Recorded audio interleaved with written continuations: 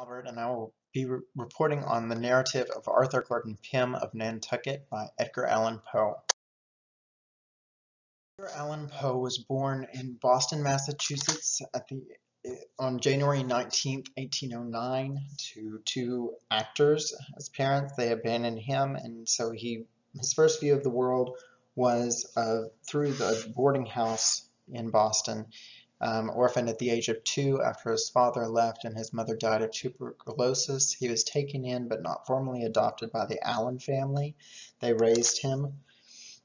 He moved to the United Kingdom in 1815, first to Scotland, then to London, then to a village outside of Chelsea, and back to Virginia at the age of 11.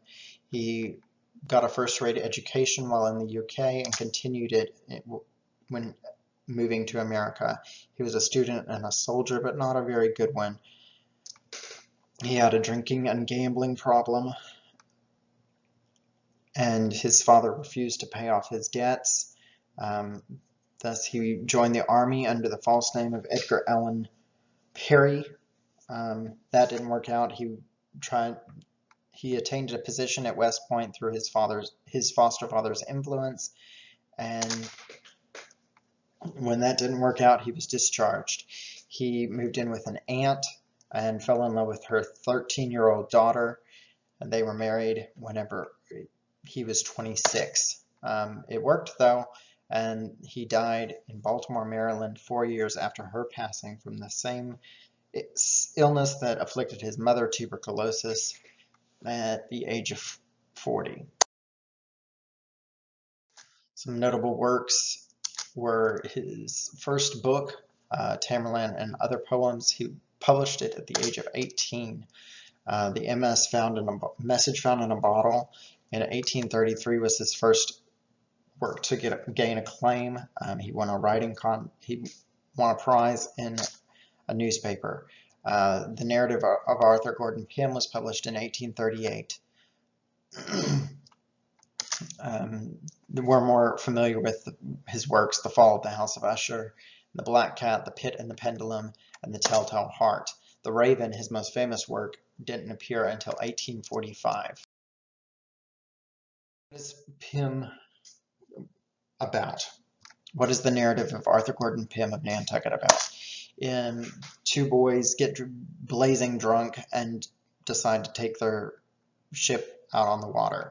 They're run over by a whaling vessel and nearly die, but are saved by the crew, which go against the captain's wishes. Later, they decide to sneak Arthur on board the Grampus, in which Augustus's father is the captain. And once they're far enough away from land, show him to be a stowaway, and then he'll get the adventure he was always longing for. Little does he know that he's trapped in the hull for 10 days before Augustus comes back and tells him that there was a mutiny on board and 22 of the crew are dead.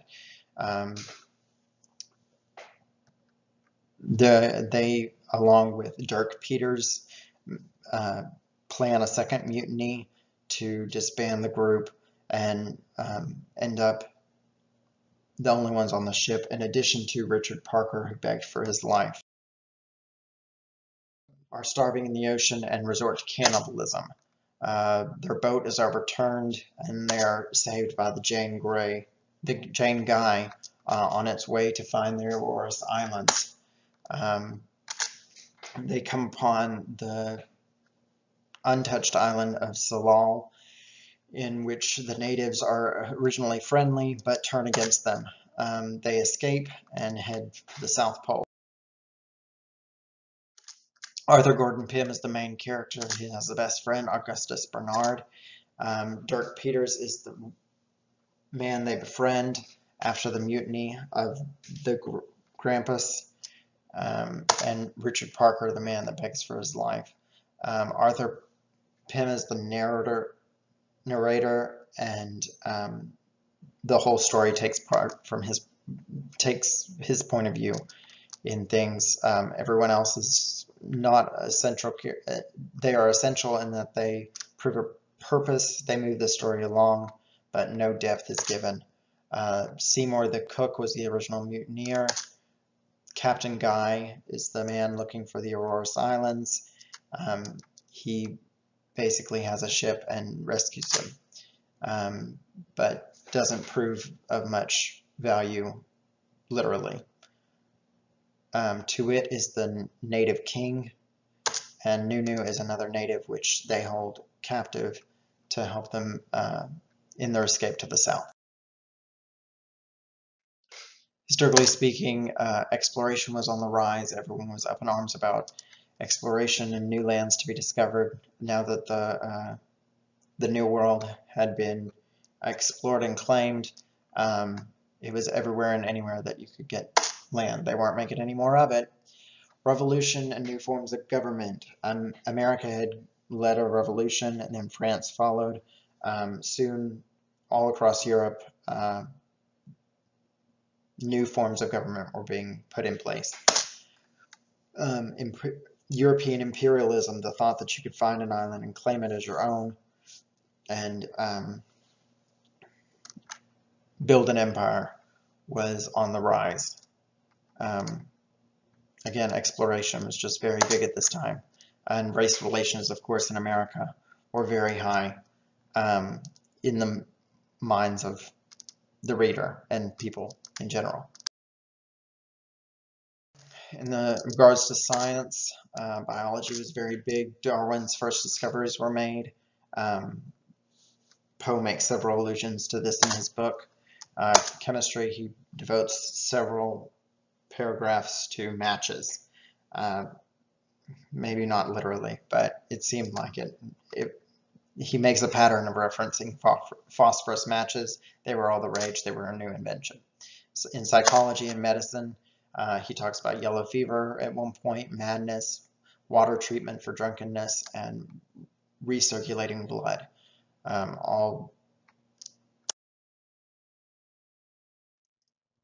In literature, transcendentalism as a movement had begun in the early 1800s, before the early 1800s. It believed in the inherent good of people, and that God was within you and an eternal guide, as well as the sense of the individual.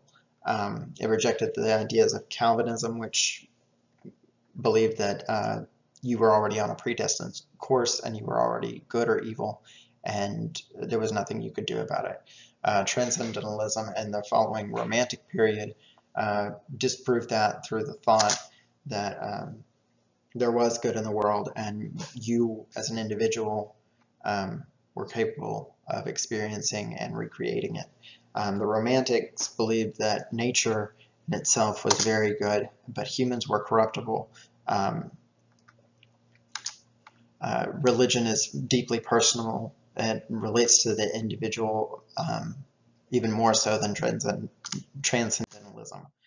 Dark Romanticism came about in the idea that there is no inherent good, and that the good in nature may not be reflected in humans. It explored the depths of human emotion by way of the furthest recesses of depression and the greatest triumphs of joy, but focused on the former more in regards to our life force and inhabiting it by way of our thoughts. It focused on the irrational or the unexplained, while Romanticism focused on the five senses and how we perceive the beauty of nature around you. The dark Romanticism focused on what you can't see, what you can't experience, what is not there, what does not make sense. The themes of the book include violence and gore. There was several bloody descriptions of corpses. The battles can be particularly gruesome. The mutinies, likewise, and the morbidity in some of the figures of Pym's imagination are very dark. And that goes along with insensibility and gloom. Gloomy outlook is kind of a staple, it seems, of Poe, but he does make use of this in several occasions.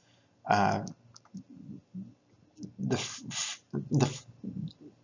darkest recesses of the human mind can be reached within the limits that Pym and his companions are faced with. And emotion, referring back to romanticism, it takes emotion very seriously in this book, and you can see even in complete joy how insanity can rear its head. Losing sense of time while Pym is below deck and out at sea, both times he loses all sense of time and place. Nightmares are not a common occurrence, but relative to the story. And confinement and solitude is also a main theme. Suffocation is hugely prevalent in his days in the hold, as well as later on Salal, when he is trapped along with Peters in the rock facing. Cramped space is evident of that as well, and darkness. Want of company was especially relevant at sea. At one point, so much so that they imagined people coming to save them, and when they arrived, they were all dead. Color was very big in this book, especially the colors black, white, and crimson or red. Most of the animals described are either black or white, and if they are either of those, such as the mammal that was found near the Antarctic, it has red teeth. The Salal people are jet black with black hair, black clothes, and the snow that later, the ashen-like substance that later envelops them as they head southward is white, and everything in the book that is white is described as perfectly white. God does make several appearances, although I don't consider him a symbol myself. He is symbolic in this book as he only appears at the highest and lowest points, either when the characters are begging for mercy or shouting their praise. The axe is a big symbol in this book. It arrives much like Dirk Peters at any point when everything seems hopeless. It becomes almost a character in itself. Literary devices used. Irony is a big one. Richard Parker is the first to suggest turning to cannibalism when faced with starvation, and he is the first one to draw the short straw and die because of it. As I spoke earlier about the rescue they thought had people on it, they had wanted for human company, and said if only a ship would come along with people on board. A ship did come and people were on board, but they were all dead. The port wine, Arthur goes below deck to try to score provisions. He does come up with a bottle of port wine whenever he returns below deck. The others partake in it without him. He feels betrayal, but then, having drank on an empty stomach, they are all miserably dehydrated and hungover, and he doesn't have to partake in that. The Salal's undoing their betrayal ultimate ended in their betrayal of the people is a reflection of the instance of the port wine, where they ended up worse for it. They ransack the ship, the Jane Guy, and being a whaling ship full of whale oil, it blows up.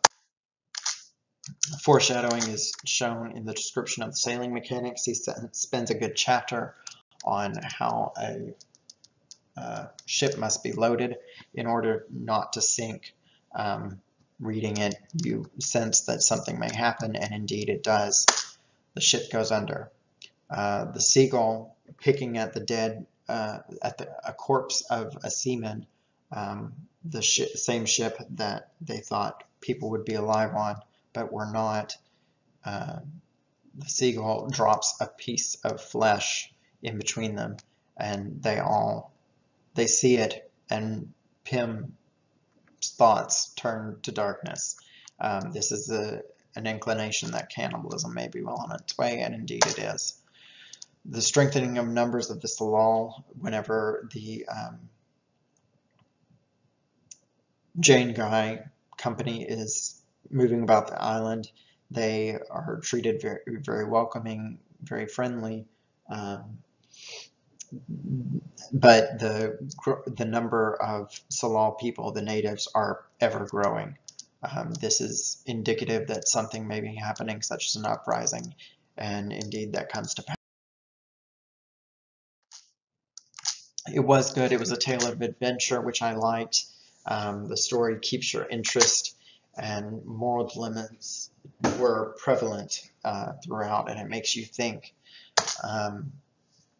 It does have appeal as informative, especially if you're reading it from the perspective of a person in the 1840s, late 30s onward. I enjoy. The racial implications are a big thing. As I said, the color was a big overtone of the story, but of course, black and white, north and south, was very prevalent on the minds. It was heavy on people's minds. So this may not be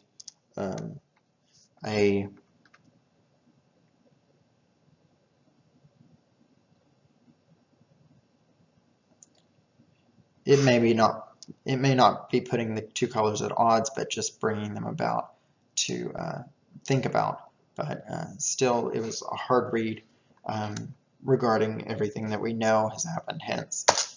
The departure from the narrative at several points, it goes into, as I said, talking about the ship, or at one point it talks about latitude and longitude of different islands, and Darwin's discoveries. It draws away from the overall story, and you lose some of its appeal. The lack of character depth was a big hang-up I had with the book. Most of these people that are introduced are people that Arthur is meeting for the first time, but still there is no backstory that's given, or any type of, aside from one person getting a physical description, no sense of description for any of the characters. And you don't see much growth in either Pym, Arthur Gordon Pym, or any of the other characters. One that sheds the most would probably be Dirk Peters. He's originally portrayed as a simple, minded and looking person that doesn't have much appeal, but later leads to. I would read it because it is interesting in that it reads like a dream, and I don't mean this in a positive, non-literal way. It reads like a dream in that Pym is the central character and never departs from that, except in his. I did mention departing from the narration, but he is the central character, and all you feel is his mind.